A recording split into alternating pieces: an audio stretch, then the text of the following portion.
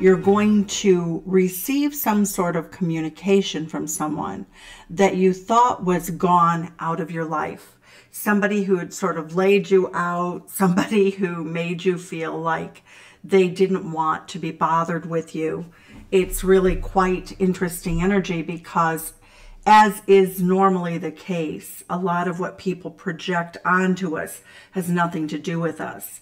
But this is confusing to you because you did feel as though they had basically sort of just left you by the roadside, and you felt very much in this energy of having been betrayed.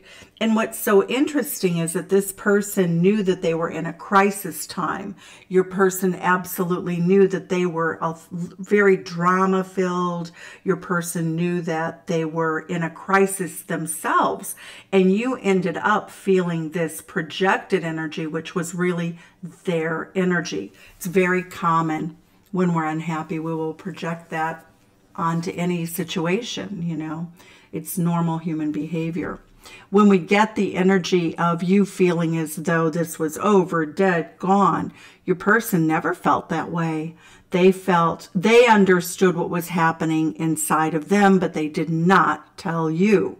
So of course you took this very personally, as you would, as anyone would.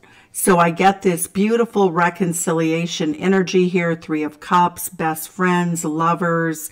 These are the people that you would have as your closest circle of friends at your wedding, for instance. And this person feels that way about you. Your person feels that way. We have the Sun card, which also tells us that they feel as though you're their happy place. So all of this sort of angst here that you have experienced in the past that you hold as your reality right now is really not accurate, okay? What they think of you or what you think they think of you is very different than how they actually think of you. Did that make any sense? I hope it did. Okay, so when we look at their heart space for you, this is quite good energy. It does say that this person came out, this is Scorpio energy, that they came out of another relationship, and that's why they've been so wounded in this energy here.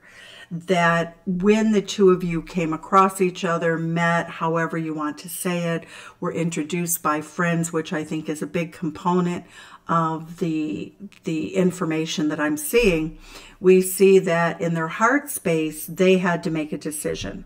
They had to make a decision to leave somebody in the past alone, which was the only decision they could make because the person that they were with made it impossible for them to return.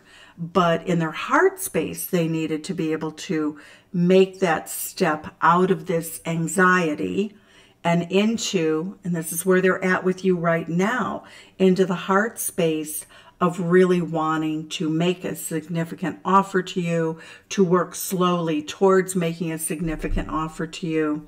They wanted the timing to be right. They want to be in this very jovial, happy energy of Sagittarius. Your person wants to come to you with a beautiful offer of love. And we see that without this person, you've been, you know, you felt like, well, I thought we were going to have a party. Your person thought the two of you would have a party, and then it never happened.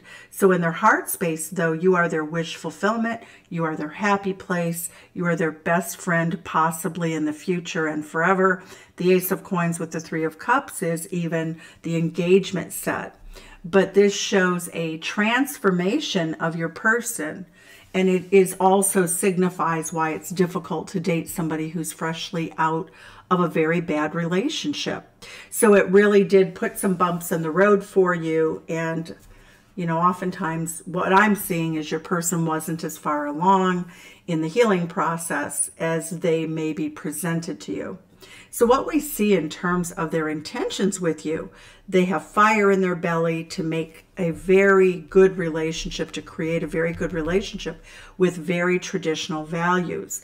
They see you as someone who is divinely a choice for them. The Lover's card with the guardian angel, Archangel Michael, is saying that your person really feels that you're the one for them.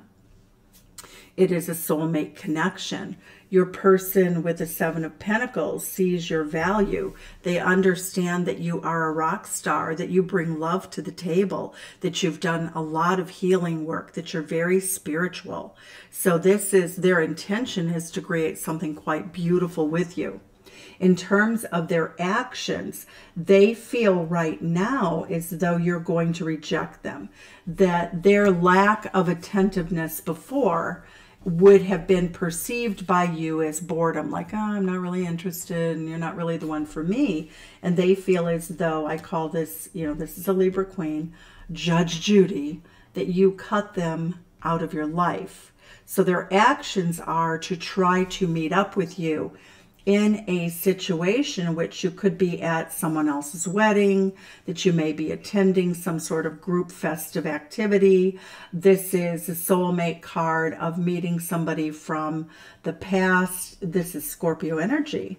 And so what we see here is that this person is waiting, the Wheel of Fortune, for the opportunity to come in. And when you'll be defensive with them. They understand that you'll be very guarded with them. But the chance to really talk to you and to have enough hours, 4 to 6 hours in which to woo you so that you don't turn your back on them. So that's what I get for their energy in terms of their actions towards you. Let's look and see what the High Priestess Oracle advises for you at this time. What is the advice from the High Priestess Oracle for our beautiful Scorpio friends? Harvest, gathering blessings. So this is a time in your life when you are gathering, the seeds that you've planted. You are harvesting that good in the world which you brought to the forefront. Effort plus intention. Your person is absolutely going to do everything they can to win you back. And it really is at this time for you, Scorpio, the advice is learning joy, art, music, really just focusing on your own happiness. And then if you're willing to let this person back in, if you're willing to let them, have a place in your life, you're going to still stay focused on you, which is appropriate. Because, other people don't really make us happy. We make ourselves happy with our choices.